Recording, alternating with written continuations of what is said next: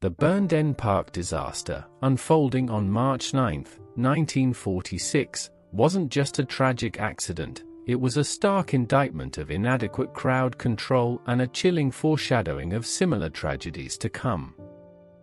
Imagine the scene: Bolton, England, a town brimming with the hope of post-war normalcy, its football stadium, Burnden Park, ready to host a highly anticipated FA Cup match between Bolton Wanderers and Stoke City. This wasn't just any match. Stanley Matthews, a footballing legend, graced the Stoke team, drawing an immense crowd, a crowd far exceeding expectations.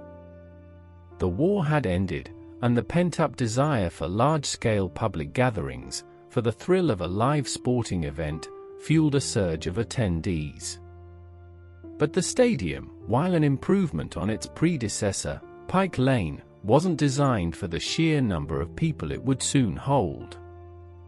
Wasn't there a glaring oversight in not anticipating the potential for such a massive turnout, especially given Matthews' presence? This begs the question: did the organizers truly comprehend the scale of the potential risk?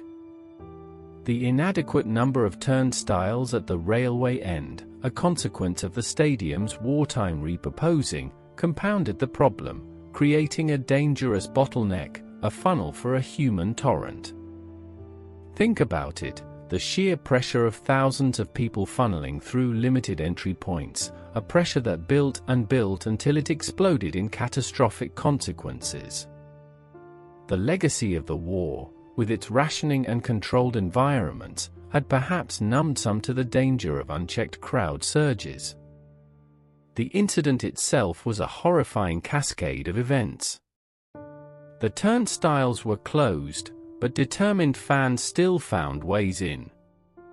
Some clambered over, others circumvented the barriers altogether. A gate, left carelessly open by a departing spectator, further exacerbated the throng at the railway end. Inside the stadium, the already densely packed stands became unbearable. People started to feel claustrophobic, attempting to leave, only to add to the growing chaos. The pressure mounted, intensifying until the inevitable happened: two railings at the railway end gave way, unleashing a devastating crush. Can you imagine the sheer terror, the overwhelming force of the crowd pressing down, the suffocating weight of bodies? Hundreds of people tumbled forward, a human wave crashing onto the already crowded pitch. Those at the front were crushed, those behind them fell on top, a horrific domino effect of bodies.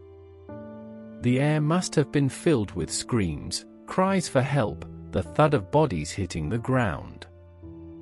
Even more chilling is the fact that amidst the chaos, those who fainted were routinely passed over the heads of the crowd onto the pitch, a common practice that tragically blurred the lines between the unconscious and the dead. How could such a practice exist in a context that was so potentially dangerous? The investigation, led by lawyer and politician Malwyn Hughes, was a critical step, though arguably too little, too late. Hughes' report highlighted critical flaws in crowd management and stadium design. He recommended implementing mechanical turnstile counters, calculating maximum safe capacities, and mandating regular inspections.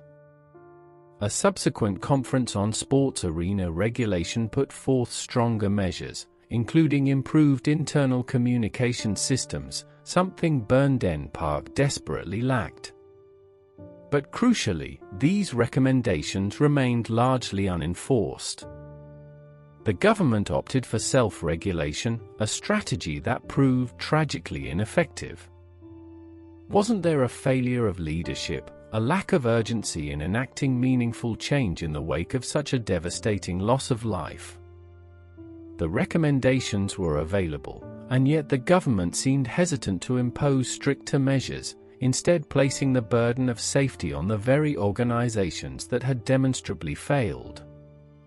This inaction left stadiums vulnerable, paving the way for future tragedies. The legal outcome, or rather the lack thereof, was as devastating as the event itself. No one was prosecuted for the deaths, a decision that underscored the systemic failures and the inadequate response to the disaster. The tragedy became less about individual culpability and more about a broader failure of responsibility. The legacy of Burnden Park is a sobering reminder of the importance of rigorous crowd control and effective government regulation. While benefits matches were organized to raise money for victims, and plaques were later erected at the stadium and the disaster site, these actions felt like insufficient gestures given the scale of the catastrophe. The disaster wasn't just a Bolton tragedy, it was a national failure, a failure to learn from the loss of 33 lives. The current status of the Burnden Park site reflects the often difficult relationship between memory and progress. The stadium is gone, replaced by a supermarket, a stark reminder of the ephemeral nature of both places and events. The plaques serve as poignant memorials, yet they barely scratch the surface of the suffering endured. The Bolton Wanderers still acknowledge the disaster, ensuring it isn't forgotten, but the wider public consciousness has largely moved on.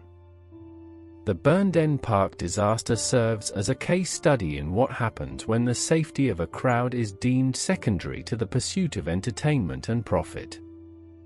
The event highlights the critical need for robust safety measures and stringent regulations, which, unfortunately, were not implemented swiftly or thoroughly enough to prevent future crowd-related tragedies. The disaster's legacy extends far beyond Bolton. It stands as a grim testament to the enduring need for proactive, stringent safety protocols at large-scale public events, a lesson that is tragically still being learned today.